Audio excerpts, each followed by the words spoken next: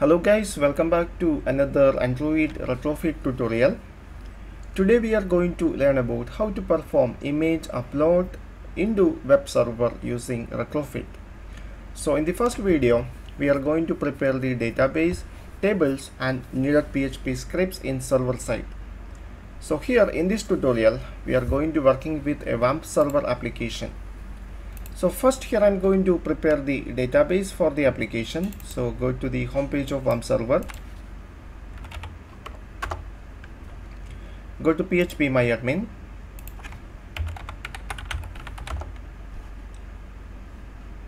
Now here I'm going to create a new database. Specify the database name. Here I specify the database name as ImageDB and create that database. Now here you need to create a table inside that new database. Here I create a table called image info. We need 3 columns for the table and create it. Now specify the column names. First one is ID, second one is title, and final one is path. Now specify the data types. ID is integer, title is varchar, and path is also varchar.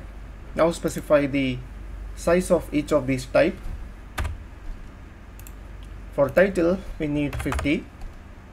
For path we need 150. Now here we need ID as primary key and it is auto increment also. So specify this one. Here ID is primary key. Now create the table.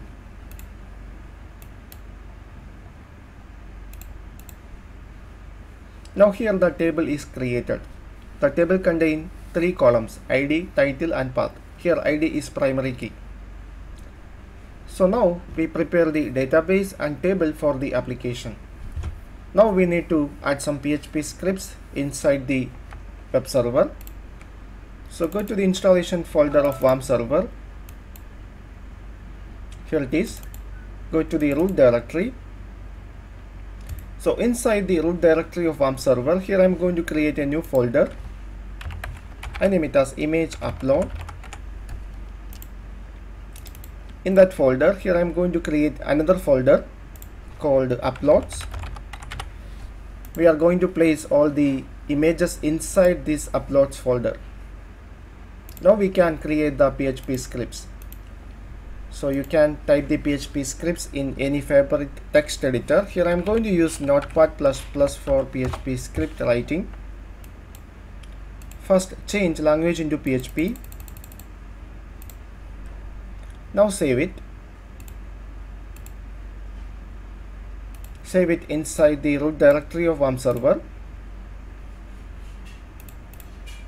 Inside root directory we create a new folder called image upload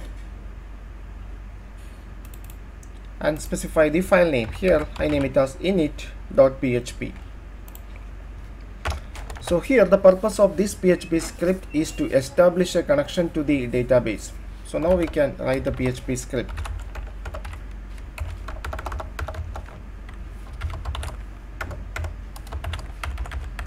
First here I am going to create some variables. Specify the MySQL username. Now specify the password.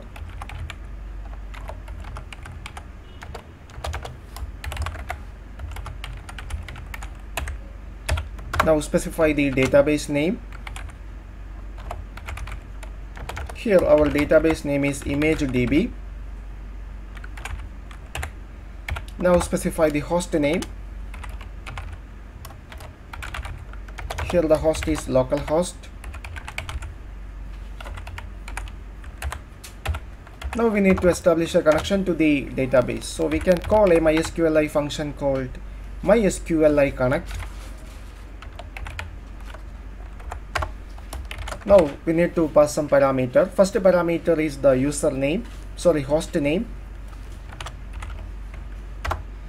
Second parameter is the username.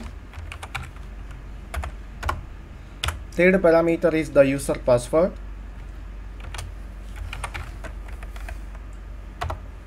And final parameter is the database name. Here it is DB name. So this statement establishes a connection to the database. Now here I'm going to save the connection to a variable called con. So now we can test it. So here add some if loop. If connection success, print a message here.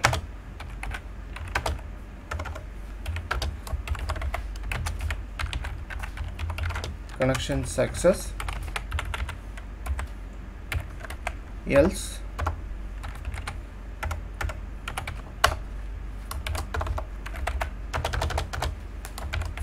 connection failed.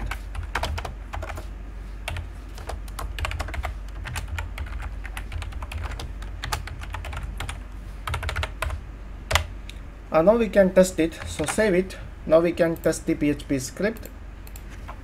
So go to localhost.